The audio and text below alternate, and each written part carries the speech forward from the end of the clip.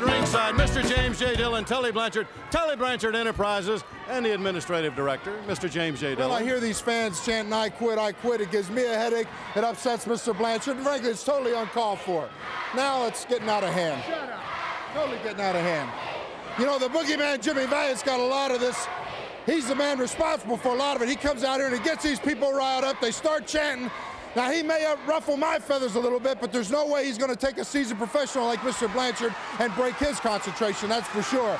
Because we know how to deal with people like Jimmy Valiant, and if you take a good close look at your screen. In my street clothes, I'm taking one of the top professionals in the sport and taking him around, throwing him into the post, going to drop him right on his head.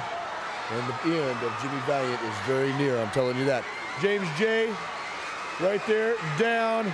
Oh, history right there. Put that camera, that's all they need to see. Put the camera back over here. You know, James J. has negotiated Jimmy Valiant's run to Jim Crockett Promotions, wants tape fist matches. He wants this and that and the other.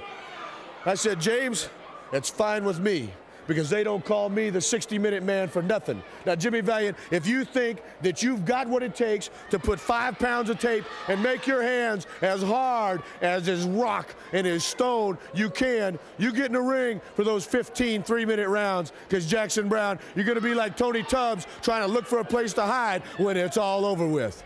All right, fans, we'll be right back after we take this brief time out.